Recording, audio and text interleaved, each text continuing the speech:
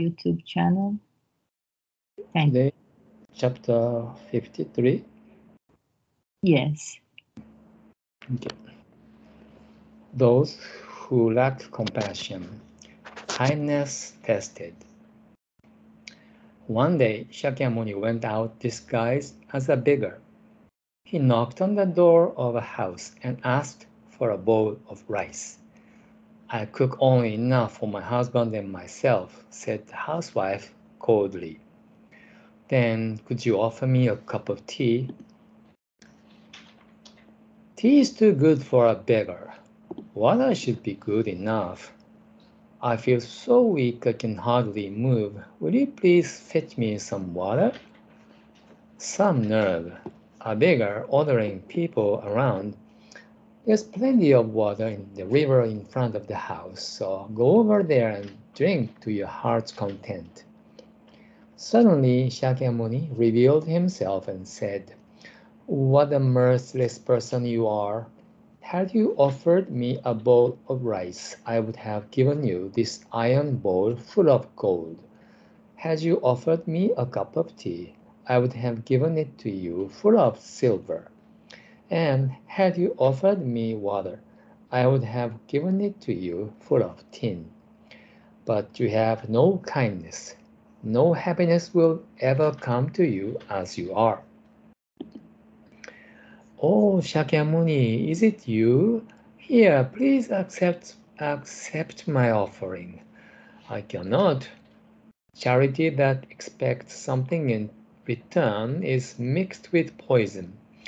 I will not accept anything from you. With this, Shakyamuni turned and left. When the woman's husband came home, she told him the whole story. You're so stupid, he said. Why didn't you offer him the bowl of rice in the first place? Then you could have gotten a bowl full of gold in exchange.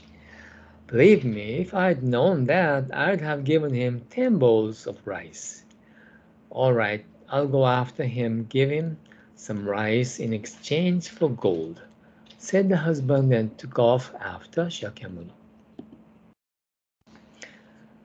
Just as his strength has just as his strength was giving out, he came to a fork in the road. A beggar was crouched by the roadside. Hey, beggar, said the husband, did Shakyamuni pass by here?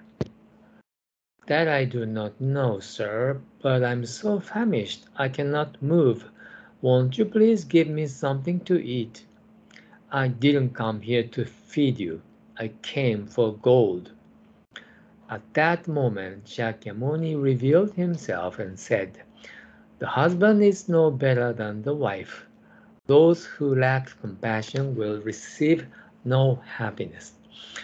Ah, so you were Shakyamuni all along? It's you I came here to give this to you. Give this to.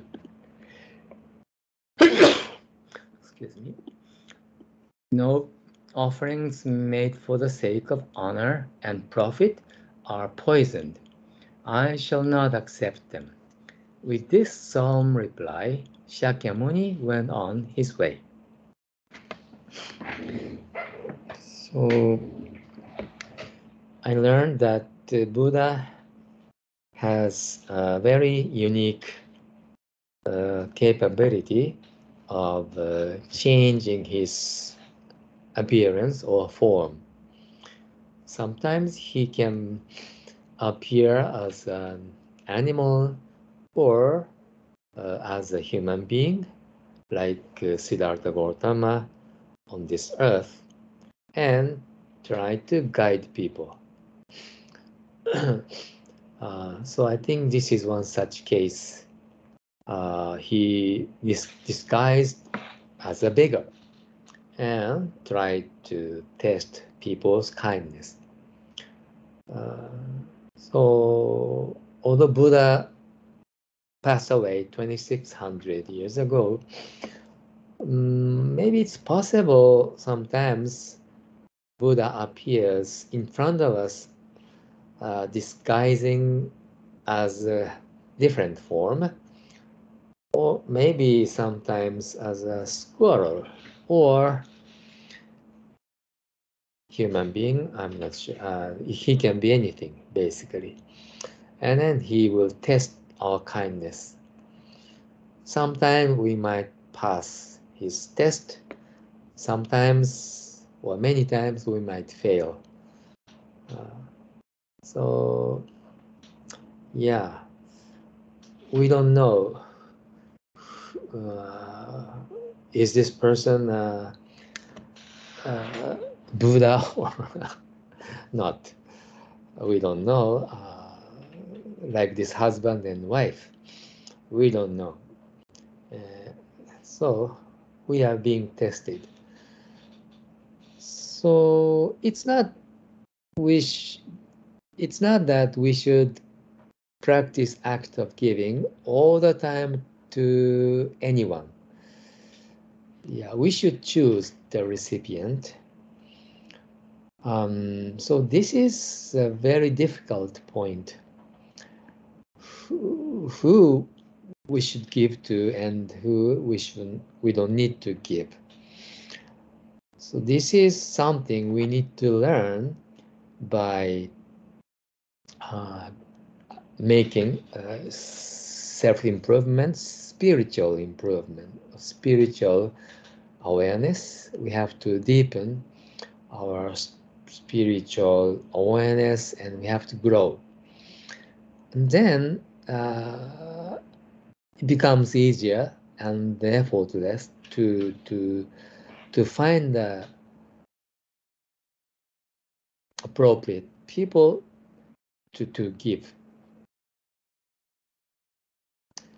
So yeah, it's not easy, but if we practice act of giving to those people who we owe a lot, or who are really respectable, and people who think about happiness of majority people with virtue, then we will not make mistake.